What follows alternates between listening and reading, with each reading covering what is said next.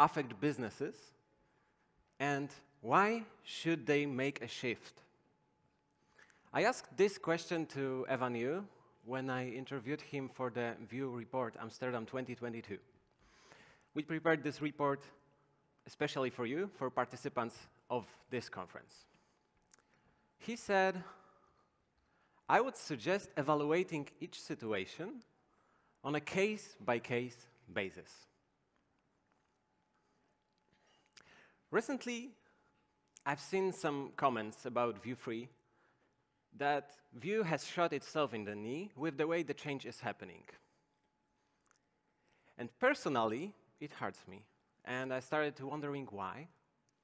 And maybe it is because I went through it myself. But let me start from the beginning. I was born in a small city in Poland. Maybe I should skip a few years. And my first Vue project. Before my first Vue project, I was already working with front-end development, with web development in general. I was, let's say, a freelancer. I was mostly working with technologies like jQuery, like WordPress. And basically, I was making websites for my friends, family, and people I've been recommended to. I remember when I joined the project with Vue, how easy it was to start working with it. You know, I didn't know Vue at all, but I was able to read the code. I was able to change some stuff on the website. I was able to add new features. And I must say, I immediately fall in love.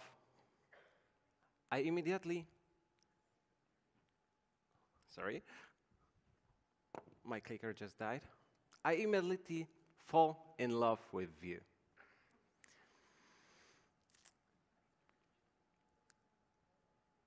I didn't know what will be the future of Vue, of this framework.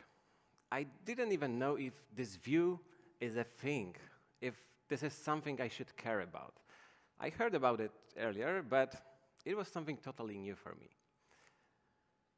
But I was about to find out soon, because what I didn't mention to you is that in my first Vue project, I was helping to create a website for the first official Vue.js conference in the world. So it was 2017.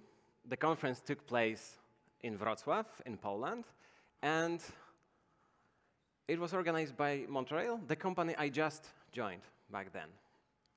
I remember all of those people, hundreds of developers that came to Wrocław and were talking about Vue with so passion and so commitment. I was like, something new is coming. For me personally, it was a revolution. I didn't quite understand it, but I just wanted to be a part of it. And I was wondering, what is so special? What is so special about this framework? Why do people love Vue? And I made a little research. Actually, I've read one document. It was State of Vue report. It was released by Monterail, my company, so I didn't search very far. And there was a lot of great content there in the report, but there were answers from a survey that was conducted on hundreds of developers, asking them about their experience with Vue. I want to mention two questions. What is the most important reason behind adding Vue to the tech stack? And most of people said, it is easy to start with. There was a second question. What are the biggest advantages that Vue brings into your organization? And more than half people mentioned those three things. Ease of integration, documentation, and performance. Those answers somehow summed up what I know myself, but I couldn't name it yet. I know HTML, I know JavaScript, I know CSS. I was already working with those technologies, but probably I wasn't a very good developer back then. I was often lost in a huge CSS files. I was lost in gigantic HTML or PHP files. And working with those technologies for me was like working with 3 different developers on the same project when they actually don't like each other. However, in Vue, there was a single file component. It was the same HTML, JavaScript, and CSS, but they finally met together in person and created a team. It is not just this, that Vue is easy to start working with. It is something more. Vue, in many ways, shows you how to write good code. Actually, it's hard to write unreadable code with Vue, right? OK, it's possible. I've seen a lot of bad code written in Vue, and most of it I wrote myself. But the truth is that Vue actually guides you a little bit and shows you how to structure your application. The documentation is great. There is a style guide with best practices. So Vue was the same front-end I know, but better. Since then, I had an opportunity to work on many, many different projects with Vue. I was creating small websites. I was working on large-scale applications.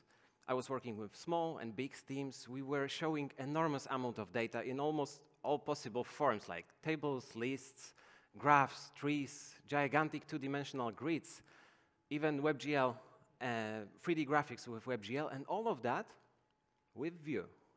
I personally experienced how versatile and flexible this framework is. Carlos Rodriguez from Vue core team recently wrote that having a framework that can scale with your knowledge is a great adventure. And that was it. That was a great adventure. So Vue was evolving, ecosystem was growing. I was working on more and more difficult projects, but Vue worked great every single time. Those were beautiful and peaceful times. A few years later, suddenly, Vue 3 appeared.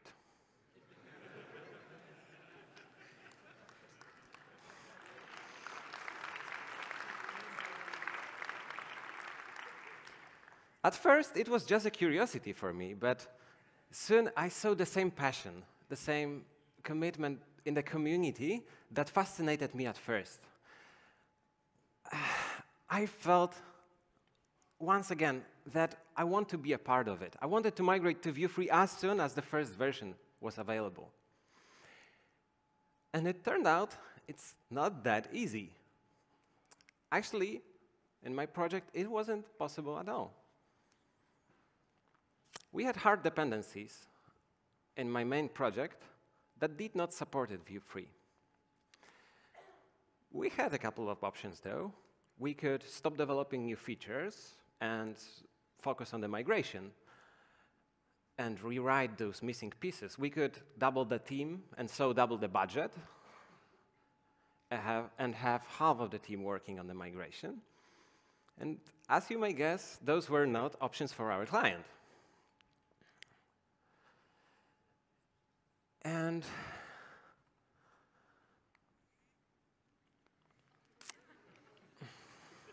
I really tried to find some other solutions. But I just realized I have to let it go for now. And moreover, Evan was only talking about the new toy of his. Back then, I was calling it Vite or Vite. Suddenly, now I am the person that corrects others.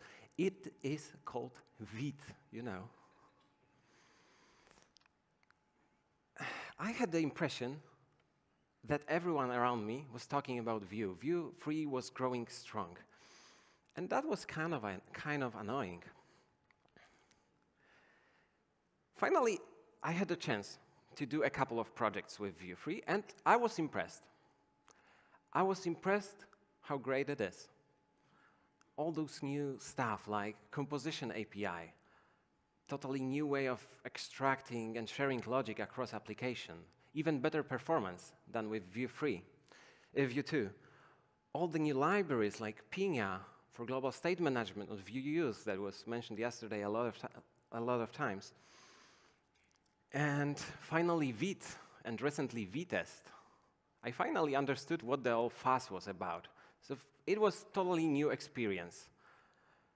You know, Vite is one of those things that you don't know you need, but once you try it, you know it was the missing piece of a puzzle. And yes, for new projects, for greenfield projects, this is definitely ready and should be considered a first choice. But, you know, ecosystem is not that mature as for Vue 2, but it's already pretty strong. Anyway, time was going by, and I wasn't any closer to migrate my main project to Vue 3.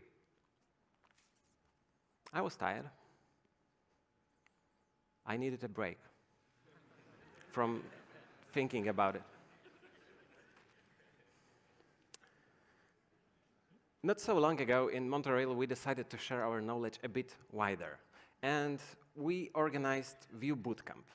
It was supposed to be an intensive training focused on practical approach to front-end development, creating front-end applications, and more general web development, and of course, with Vue in the background. Because back then, most of our projects were still using Vue 2, we decided to base our bootcamp on this version, and we introduced Vue 3 as one of the topics. The whole experience was great, and it was pretty successful for us, but what I wanted to share with you is that after the bootcamp, we've collected feedback from participants about bootcamp itself, but also about Vue. And one thing was repeated in all answers. Vue is easy to start with. And it got me thinking. Déjà vu, I would say. The same thing that made me fall in love with Vue hasn't changed at all. It was still there. I think I've grown up. I realized that it just needs a little bit time. I just need to be a little bit more patient. So I think I survived this developer's midlife crisis. And moreover, I found out that even though I can't yet take full advantages of all the new stuff that is there in the Vue ecosystem, it doesn't mean that I lost something. All the things I love Vue for are still there. They haven't changed. I didn't lose anything. And actually, it's kind of the opposite, because for new projects, I can start using Vue 3, and this part is kind of obvious. But for Vue 2 projects, I can start using new features.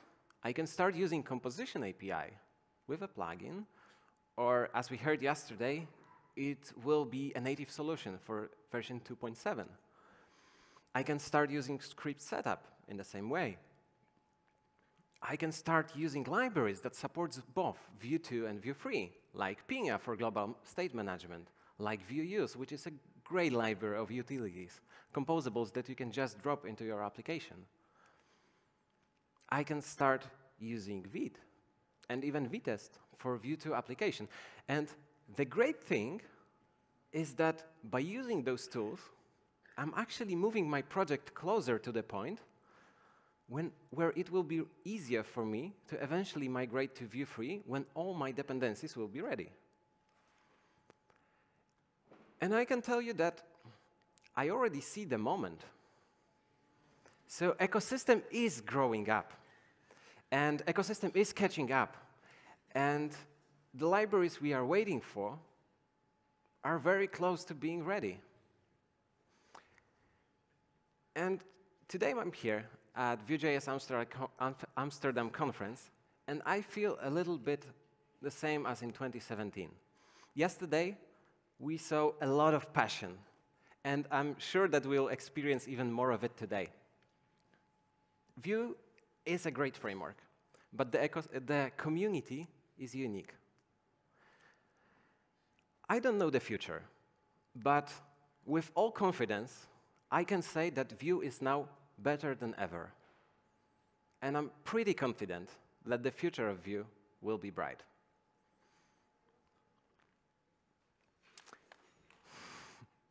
Case by case, like Evan said. And if you wish to read the whole interview with Evan, I strongly encourage you to check out our Vue Report Amsterdam 2022. We prepared it especially for you, for participants of this conference, and you can grab your own printed copy in the lobby, or you can scan the QR code right now. A part of interview with Evan, there is a lot of great stuff inside.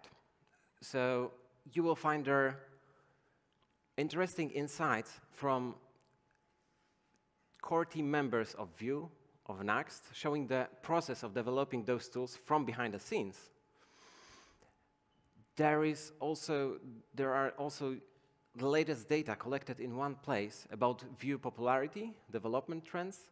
There are opinions and statements from professionals from various companies, as well as 5 different case studies showing Vue's potential and real-world use for real-world problems. You can read how Vue can be used to solve interesting challenges, and there is also a unique content that was not published anywhere before. Those are in-depth articles on topics from the conference, so you can take the report with you and think back to the conference. Just get inspired, learn something new. As a Monterail, we want to support Vue and spread the word about it. We wanted to provide expert-based content for other experts like you, to inspire, to give food for thoughts. For Vue lovers, from Vue lovers, simply to enjoy. Make sure to grab your own copy. Thank you.